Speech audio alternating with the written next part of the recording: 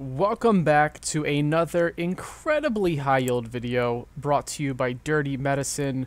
In today's video, I'm going to be teaching you about the different types of shock. Now, I hope that you're calm. I hope that you're not having a panic attack. The things that you need to focus on when you're learning the different types of shock are two main high yield points. And I'm going to pay special attention to these 2 points as I move throughout the video today. The first is the pathophysiology. So we've got 5 different types of shock, okay? And in these 5 different types of shock, you need to understand what is going on with the pathophysiology that takes you from the underlying insult or the underlying problem and ultimately leads to shock, okay? The second thing that you need to know is what's happening to all of our different cardiogenic parameters, and I'll explain what I mean by that in just a second. But what's happening to all of our different cardiogenic parameters in each of these different types of shock. Now, when I say cardiogenic parameters, I'm talking about things like what's happening to cardiac output, what's happening to heart rate, what's happening to the systemic vascular resistance, what's happening to the oxygen saturation, what's happening to the pulmonary capillary wedge pressure. So all of these different things that I've just mentioned can be measured, and they're different in each of these 5 different types of shock. So on USMLE and on COMLEX, the test writers have an awesome question that they can ask you. They can describe a type of shock either by telling you the name of the shock directly or telling you about the insult or the underlying pathophysiology and forcing you to recognize which type of shock it is. And then they can ask you a really challenging question such as, which of the following sets of up-down arrows might you expect to find? And what they'll do is they'll have this tidy little chart with all of those things I just mentioned, cardiac output, heart rate, etc. And they'll have up and down arrows, and you'll have to pick the right answer. So because there's so much information that you need to know about the different types of shock, the underlying pathophysiology, what's happening, and how all of those cardiogenic parameters change, this is a topic that medical students hate. So my goal in this video is to first go through all of the shock types one at a time. And before we even get into that, I'll start with a little flow chart that'll help you conceptualize the different types of shock. We'll talk about each type of shock individually, paying special attention to the causes and the underlying pathophysiology. And as I move through this video, we'll create a chart with all of those up-down arrows that you need to know. So this video is shock. Now, the first way that you should think about shock is how do you conceptualize this into its different types? So the first question that we should ask ourselves is, what's the main problem that's going on in order to determine which type of shock we're dealing with? And really what I'm talking about are 3 different things. Option 1, the heart doesn't work. Option 2, there's a change in fluid status. Or option 3, which is sort of a more specific version of option 2, there's low levels of fluid. If the heart doesn't work, we're talking about cardiogenic shock. If there's a change in fluid status, we're talking about distributive shock. And don't get overwhelmed by the term distributive. Think about it. If there's a change in fluid status, there is a change in the distribution, or distributive, there's a change in the distribution of fluid in the body. And if there's simply low levels of fluid, we're talking about hypovolemic shock. So it should be rather easy to conceptualize this so far. If the heart doesn't work, it's cardiogenic. Kind of makes sense because cardio is in the name. If there's a change in the distribution of fluid or a change in fluid status, it's distributive shock. And if there's low fluid, it's hypovolemic shock. And after all, hypovolemic means low volume. Now, let's touch on one more question that we need to ask ourselves. If you look at distributive shock, this is technically an umbrella term that can describe 3 different types of shock. So distributive shock itself is really 3 different types. So the next question that you need to ask, if you've determined that the problem is a change in the fluid status, but we're not talking about hypovolemic shock, the next thing is you say, well, what's the underlying problem? And this can be 3 different underlying problems, which will help us better classify which type of distributive shock we're actually talking about. So this is a specifier because distributive shock is an umbrella term that really describes 3 different types of subtypes of shock.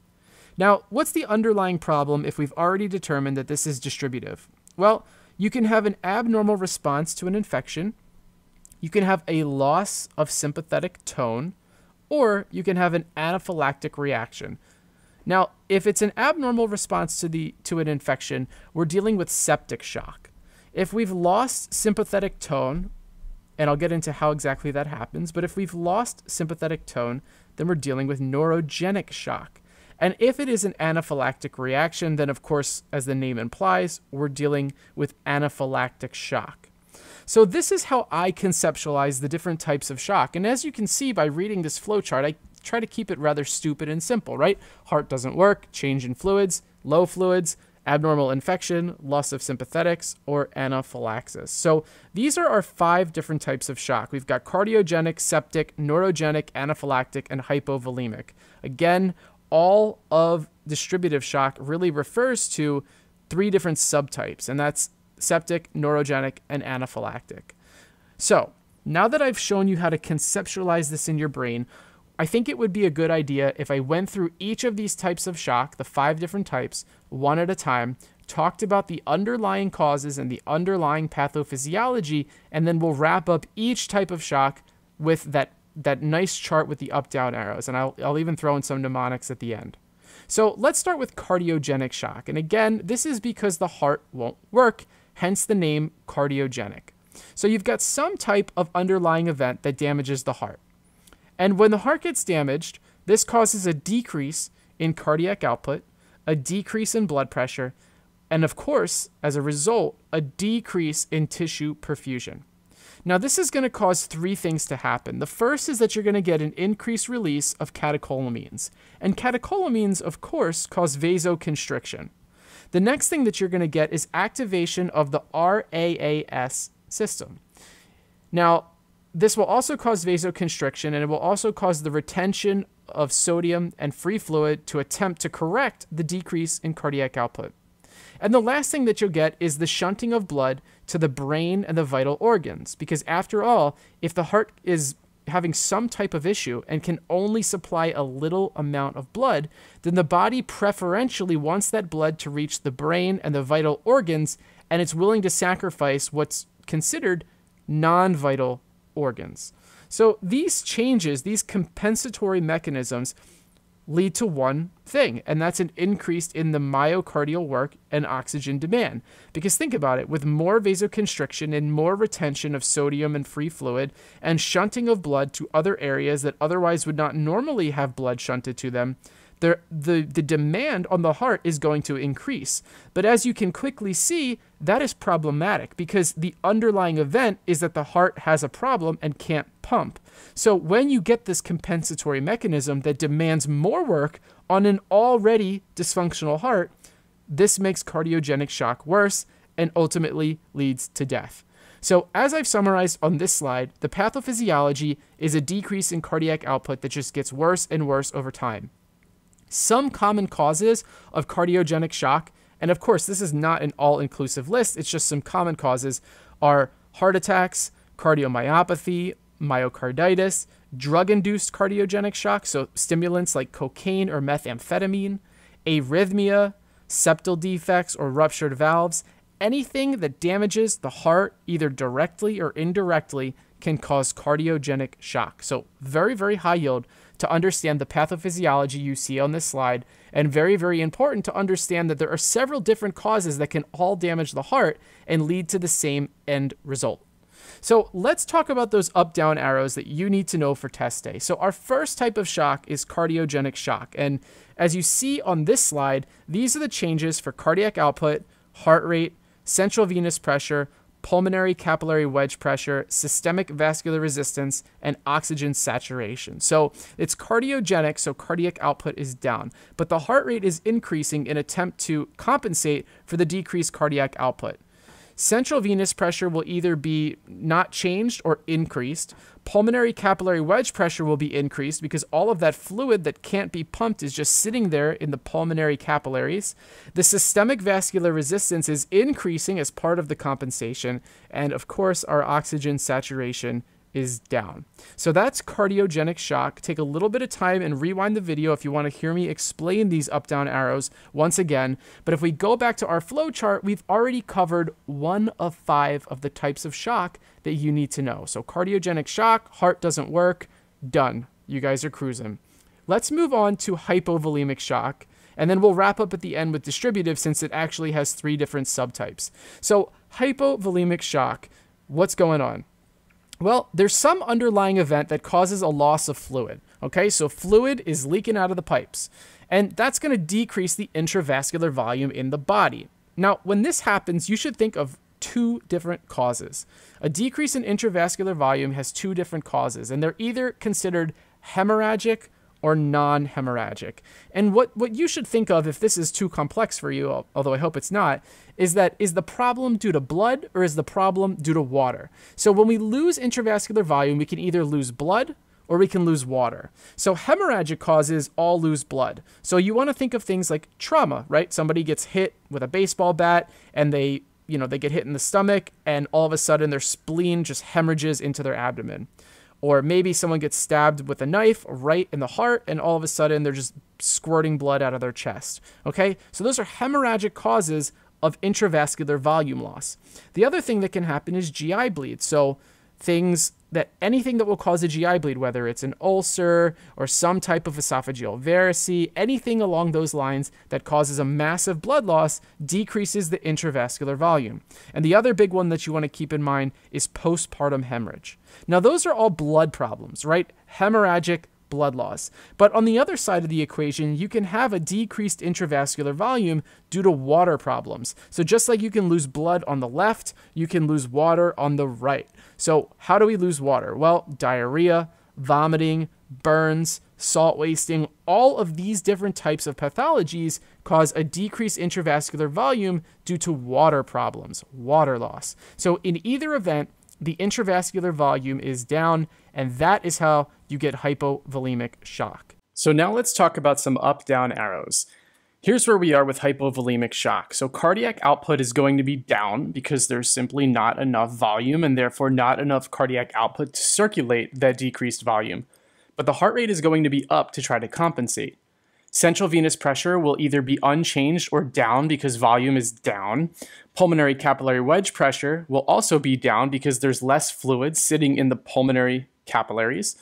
The SVR, systemic vascular resistance, will be up because the body's trying to compensate for that hypovolemic shock. And oxygen saturation will, of course, be down. On 2 major types of shock, we had cardiogenic, where the heart doesn't work, and then hypovolemic, where there's low fluid either due to blood loss or water loss. Now let's talk about the different types of distributive shock. So remember that when we talked about distributive shock, we had to ask a second question, and that second question was, what's the underlying problem? This can either be an abnormal response to an infection, the loss of sympathetic tone, or anaphylaxis. When we talk about the abnormal response to an infection, we're talking about septic shock. And in septic shock, you have the introduction of a foreign pathogen that causes the release of acute phase reactants and causes massive vasodilation in an inflammatory reaction. In loss of sympathetic tone or neurogenic shock, there's some injury to either the brain or the spinal cord, which decreases the body's ability to use its sympathetic tone, aka the body cannot vasoconstrict. And if the body cannot vasoconstrict, it's going to vasodilate. Okay? And when anything vasodilates, whether it's septic due to pathogens or neurogenic due to a spinal cord injury and subsequent loss of sympathetic tone, all changes in vasodilation will cause a change in the distribution of fluid. And that's why this is a type of distributive shock. Now, in anaphylaxis, you're obviously having an anaphylactic reaction, and this is an IgE-mediated type 1 hypersensitivity reaction that causes changes in histamine and mast cells, which also leads to a massive vasodilation, but this is mediated because of a type 1 hypersensitivity reaction. Again, in all 3 of these types of distributive shock, the underlying problem is technically functionally the same. You're having either a vasodilation or an inability to vasoconstrict, causing an indirect vasodilation. And in all of those scenarios, you're changing the distribution of fluid in the body, hence the name distributive shock. So now let's go back to these really high yield up-down arrows. What you'll notice for the different types of distributive shock is that in septic shock, the cardiac output is actually going to be up because remember, this is a response to an inflammatory reaction, and therefore the body is trying to compensate for that by dispersing more blood throughout the body to fight and eradicate said infection. Also, heart rate will be up for the same reason. Now, central venous pressure is going to be unchanged or down because as the body continuously vasodilates, then that central venous pressure will drop. And likewise, the pulmonary capillary wedge pressure will drop because less blood is sitting in the pulmonary capillaries since the body is undergoing massive vasodilation.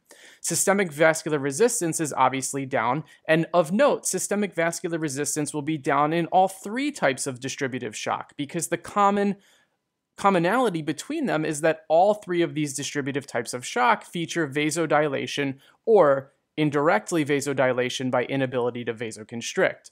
Oxygen saturation is actually up in septic shock, and we'll come back to this exception in just a moment.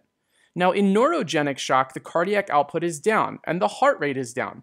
In this case, it's the inability to use sympathetic tone. And because sympathetic tone is a major driver and mediator of cardiac output and heart rate, both of those factors are down.